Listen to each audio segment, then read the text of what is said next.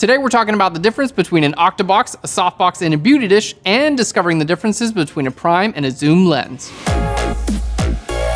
Hey guys, and welcome to PHLEARN Q&A. Each week we answer questions from the audience. Anything photography, Photoshop, Lightroom related, ask it in a comment right down below, and if we choose to answer your question, you could win a free month of PHLEARN Pro. All right guys, let's get into our questions. What's the best way to arrange layers in Photoshop? Sometimes my number of layers reach more than 300 and I find it difficult to work. So probably the best part about Photoshop is the fact that you can work in layers, but if you're using a bunch of layers, which I do suggest doing because that's a part of a non-destructive workflow, they can really stack up. So here's what I do. I don't tend to name any of my layers. What I'll usually do is group layers that are similar. For instance, if I'm retouching a person in my photo, I'll create a group and then put all the different layers in that and then go ahead and close that group out. This way at the end of a workflow, you're left with a bunch of individual groups that you can then name. So it's going to be really easy to find your place back amongst your layers. Another cool way to separate groups and layers is to right click on the eyeball right next to a group and give it a color. This will color all the layers inside of that group and it's going to be really easy to stay organized. And I don't mean to brag, but 300 layers, come on.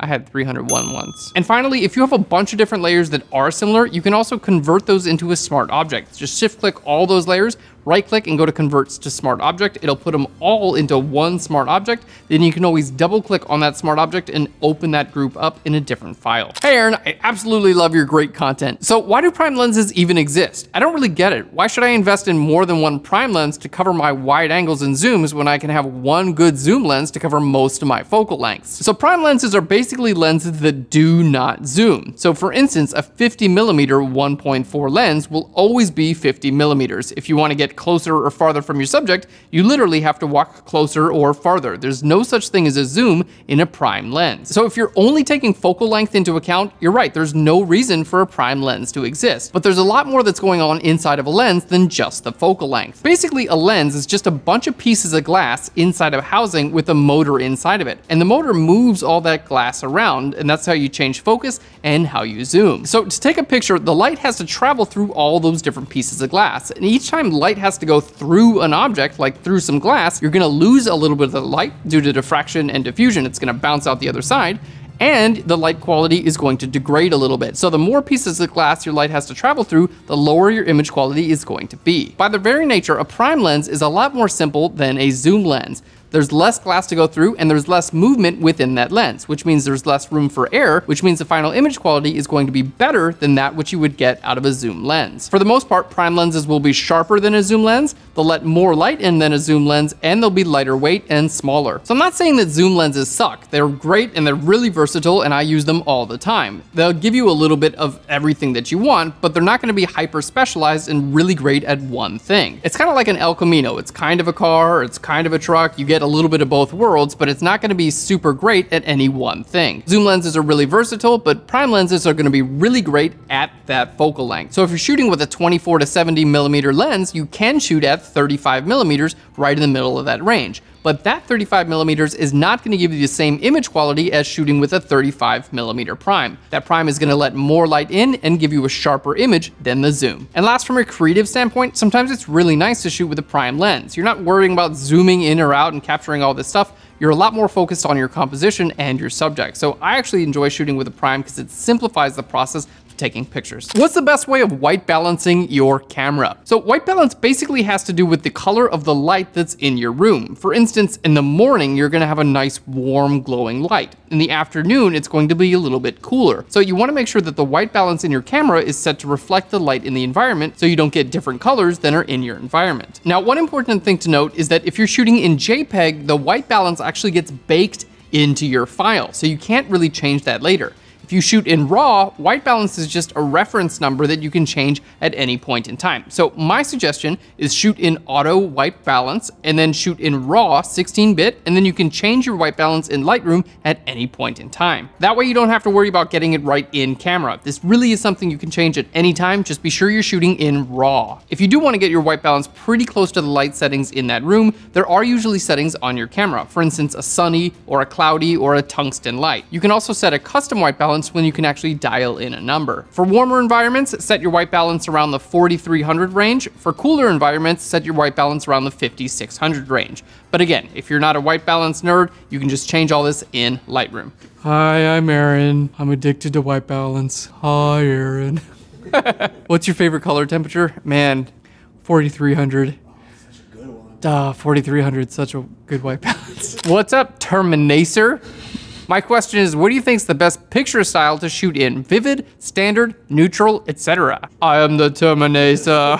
Terminator here answering your question. Basically, a modern digital camera has a computer inside of it. And when you set those different picture styles, basically it's gonna add more saturation or contrast or sharpening. However, the computer inside your camera in this programming is not going to be as good as raw processing software like Aperture, Capture One, or Lightroom. So my suggestion is to keep all those settings completely neutral in your camera and leave all the post-processing to more powerful software. Keeping all those sliders zeroed out is going to make a more flat or dull image straight out of camera, but it gives you more room in post-production. So while they may not look as stunning straight out of the camera, you're gonna get a lot more room to work with, which means you can make a better final product. Hey Aaron, how do you apply sharpening to an image non-destructively? So the big deal with non-destructive editing is you wanna make sure you're always creating layers. That way you can turn them off or on and they won't destroy the original image. Start off by creating a new layer, then go to Image and down to Apply Image. This will create a snapshot of your image on one layer. Then go ahead and desaturate this layer so it doesn't affect your colors when you're sharpening. Next, go ahead and change your layer into a smart object. This will give you more options when you're sharpening. Then set your layer blend mode to overlay and go to Filter, Other, and down to High Pass. Here you're going to choose your radius, which will apply sharpening to your photo. Now, because you made this a smart object, you can always change your radius at any point in time. Simply double click on the High Pass filter. You can turn these layers on or off at any time, making them non-destructive. If you want more sharpening, simply duplicate the layer. If you want less sharpening, lower the radius or decrease your opacity. And don't forget, you can also add layer masks so you can leave part of your image unsharpened and you can sharpen certain areas of your photos like people's eyes. Be sure you resize your photo to the final output size before sharpening. For instance, if this is going to go on the web and you want to make it 1200 pixels wide, resize it and then do your sharpening. Because if you sharpen with a full-size image and then you shrink that down, your sharpening is going to lose its effect as well. Hey Aaron, can you explain the difference between a softbox, an octabox, and a beauty dish, and when you would use each? I need your softboxes, octaboxes, and beauty dishes. A softbox is basically used to create soft light. Now, you can think about soft light like a cloudy day. You're not gonna have harsh shadows, everything's relatively neutral. A hard light would be a bright sunny day where you can see a very defined shadow. Generally, soft light is a bit more flattering on a portrait, and that's why we have softboxes. So basically, once your strobe is inside of your softbox, it's going to bounce around the walls of your softbox and then come out of the front. Most softboxes will also have 1 or 2 layers of diffusion material. Basically, your light's going to bounce off this diffusion. Some of it's going to come through, some of it's going to bounce back inside of your softbox and get recirculated and bounce around and then come out again. Softboxes come in a bunch of different shapes and sizes, and the larger your softbox is, the softer your light is going to be. Some softboxes are long and rectangular. These are called strip boxes. They're used for creating a light highlight around the side of an object. And if your softbox has 8 sides, this is called an octabox. Octo is 8.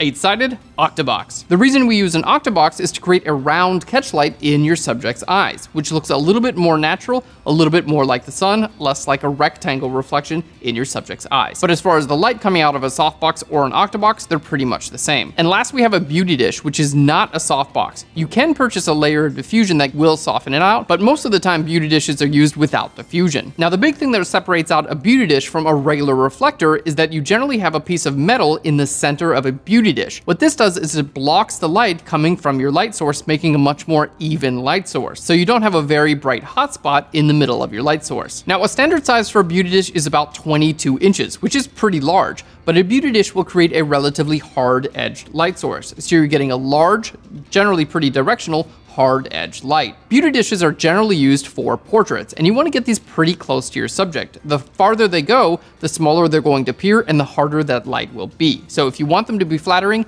keep it relatively close to your subject. So if we're going in order from hardest light to softest light, A hard light would be a bare bulb light source with no reflector on it. Then we're gonna move up to a standard reflector. Then we'll move up to a beauty dish. Then we'll move up to a softbox. And you can get even softer by firing a softbox through another layer of diffusion. But you'll lose a little bit of the light intensity each time your light has to go through a piece of fabric. Now the deal here is there's no right or wrong. Sometimes a very hard light is exactly what you want for your image. Sometimes a very soft light is exactly what you want. So first, figure out the type of look you want for your image and then choose your light source accordingly. Last question. Do you have any tips for a photographer that gets nervous when they photograph people? So I went through this exact same thing when I first started out, and I think most of it was the fact that I didn't feel super comfortable with my camera, with my photographic abilities, and I didn't want other people to have to suffer through the process if I didn't really know what I was doing.